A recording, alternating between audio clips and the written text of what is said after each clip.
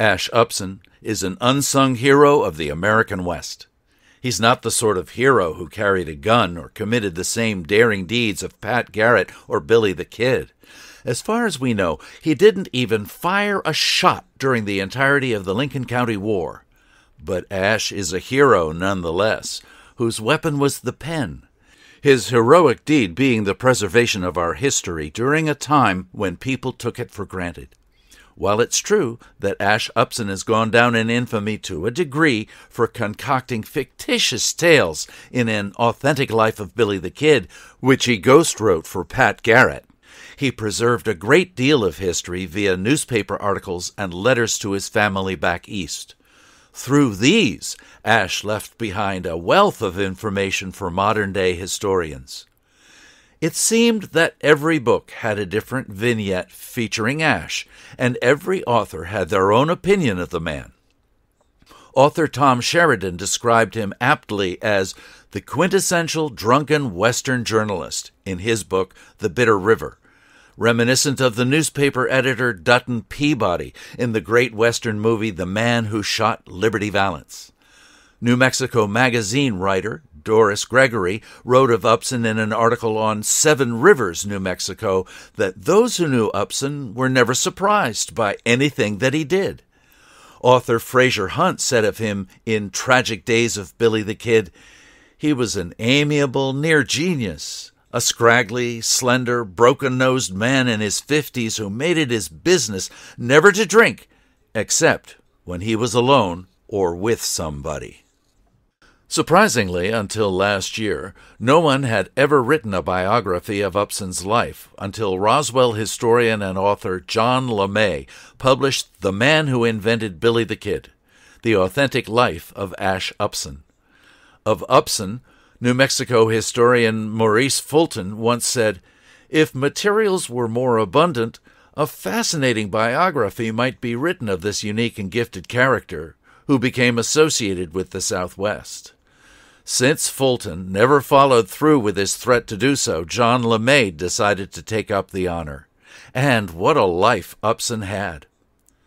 If Ash's bold claims are to be believed, he buddied around New York with Edgar Allan Poe in the 1840s, tutored the children of Brigham Young, was appointed Adjutant General of New Mexico Territory by Governor Robert Mitchell in 1869, and boarded in Silver City with Catherine Antrim and her two sons, one of whom grew to young manhood and became Billy the Kid. Like Billy the Kid, we don't know a great deal about Ash's early days back east compared to when he came west in the 1870s. What we do know is that Ash was born on November 23, 1828, under the full name of Marshall Ashman Upson. Subsequently, November 23rd was the birthday that Ash gave to the Kid in the book Authentic Life. Like the Kid, there is some debate as to where Ash was born. Many sources, including Ash himself, claim he was born in South Carolina, though the evidence seems to point more conclusively to Walcott, Connecticut. Ash left home at a young age due to what he said was a difficult relationship with his father, though he never elaborated on the subject.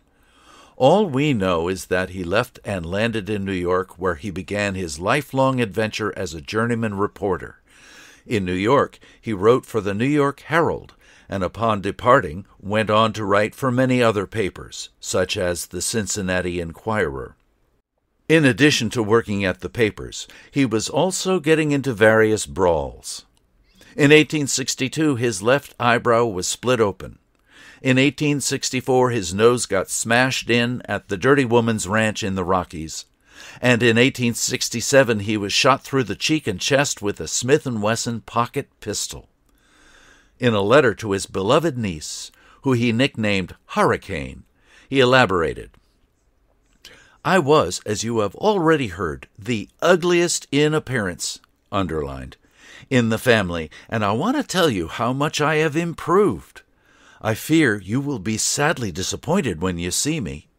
I had my nose smashed at what is called the Dirty Woman's Ranch in South Pass of the Rocky Mountains, 100 miles from Salt Lake City in 1864.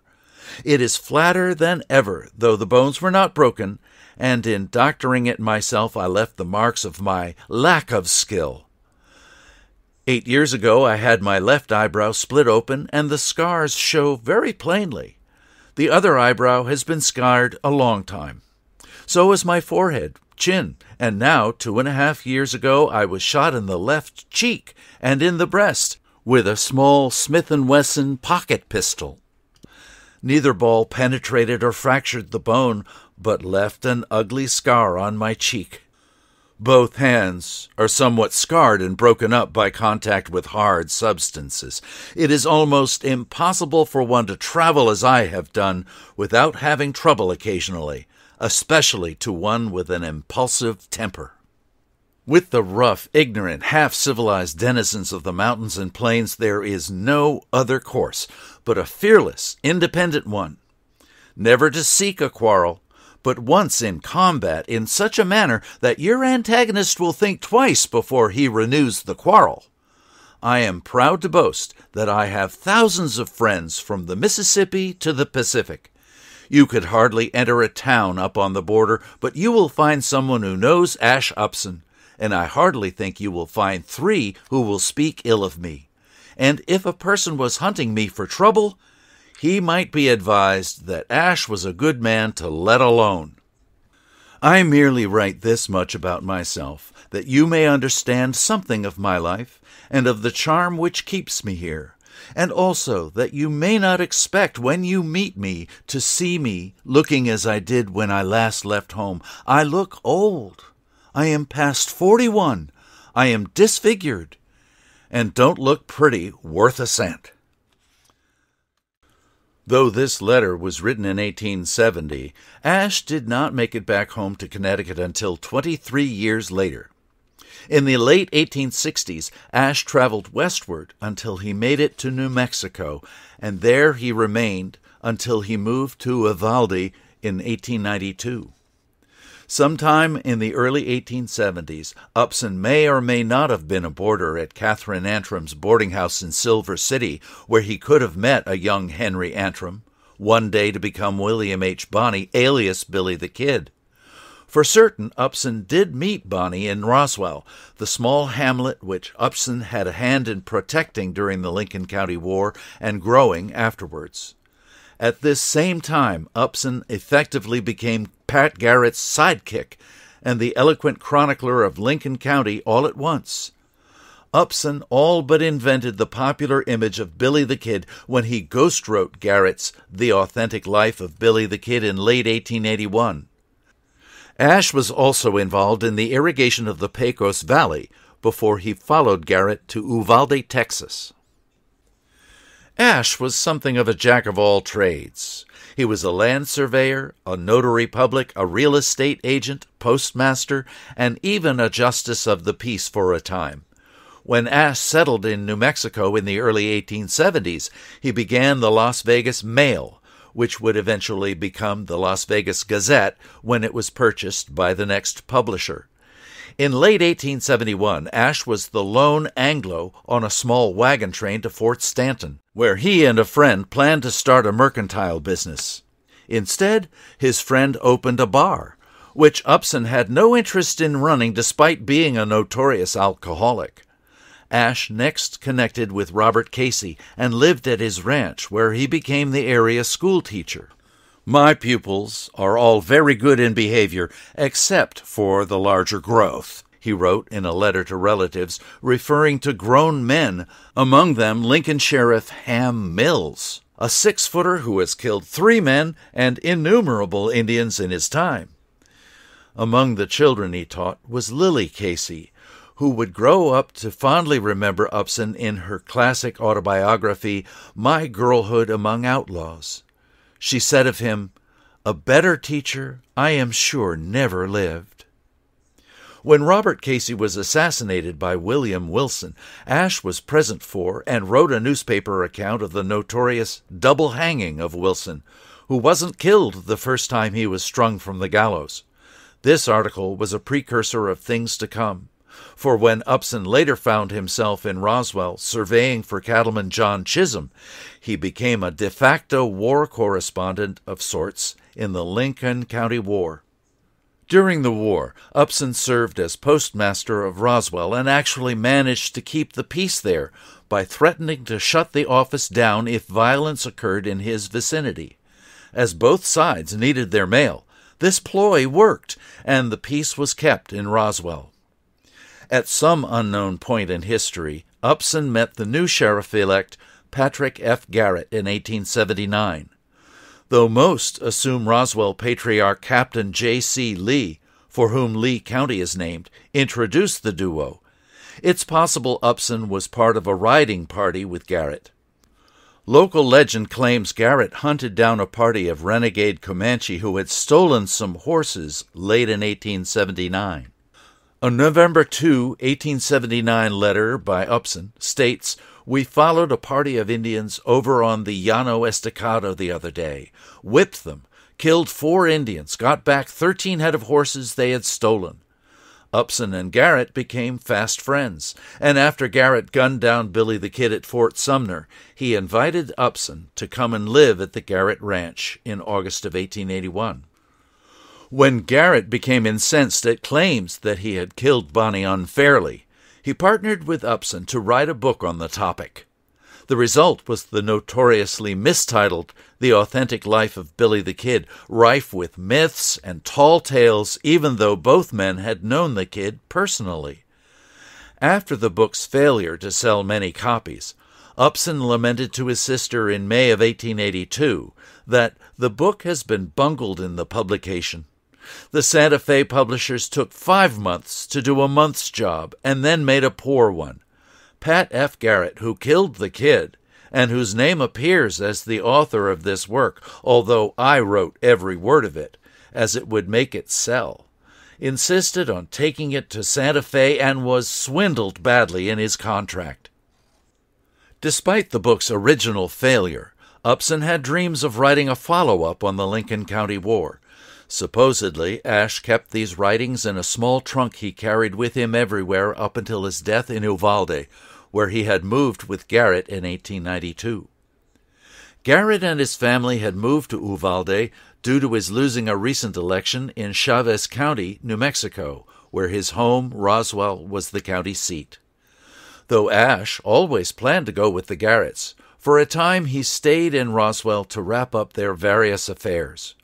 While in Roswell, Ash received letters from 9-year-old Ida Garrett stating that while she and her mother preferred their old home, her papa was doing well in Uvalde with horse racing. Finally, in January 1892, the Garrett Ranch, 4 miles east of Roswell, was sold, and Upson was free to join Garrett in Uvalde. The June 3rd edition of the Roswell Record told of Upson leaving the area. M.A. Upson, one of the oldest timers in the Pecos Valley and whose reminiscences have interested many readers in the Record, will leave on the stage tomorrow en route to Eddy to meet Pat F. Garrett, with whom he will go to Uvalde. Uncle Ash will be missed by the printer when he needs copy, by the searcher after early historical dates referring to the Pecos Valley, by the lover of a good joke, and by the pretty schoolgirl distressed because she cannot solve an arithmetical problem. He has promised the Record to continue his contributions with reference to the early history of the Pecos Valley. We wish him bon voyage and a speedy return. Among the few details we can glean of Ash's new life in Uvalde, several come from a letter he wrote to his sister. Uvalde, Texas, August 5th, 1892. Dear Sister M., forgive my long silence. I intended to come here to Mr. Garrett's in May, and thought I would delay writing until I reached here. Since I have been in Uvalde, I have been very busy. Garrett has built me a beautiful office with bedroom attached. I don't think we can start the big canal for irrigation before the middle of winter. Then I shall be busy and with a good salary. Garrett has invested a good deal of money here, not only in real estate but in fine horse stock. The delay in canal business swamped him for ready means, and I loaned him my money until September, when I expected to go home. Money is very scarce here, and he, Pat, can only raise it by mortgage. He will be easy in money matters in November. I am very busy with builders, painters, and correspondence about the proposed canal, but nothing will prevent my trip when it is necessary. In 1893, Upson took a trip to visit his dying mother back east, and along the way got into a few drunken tears and even ended up in jail. When he failed to return to Uvalde, word spread to New Mexico, where the Roswell Register fantastically reported, "It is feared that he now lies in an unknown grave in a strange land, and that his fate may never be known." Ash would have surely been pleased at the sensational attention he received, just as we hope he is today with this ceremony. Ash didn't last long once he returned to Uvalde, as he had contracted influenza. Garrett wrote of the difficulty he was having with Upson to his nephew Frank Downs. "Your letter at hand several days ago. I have not seen the one Uncle Ash got from you, but asked him to let me see it. He said get it, and read part of it to me. The old man is in bad shape, or at least he seems to think so. He will not try to do anything. I can't get him to take any interest of any kind of work. I think the worst trouble with him now is the lack of energy. If you could get him up there with you, he might take hold and do something. The truth is, I am not able to keep him. I have 2 in my family now that is helpless.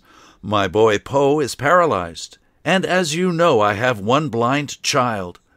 I think it is too much to expect me to support Uncle Ash."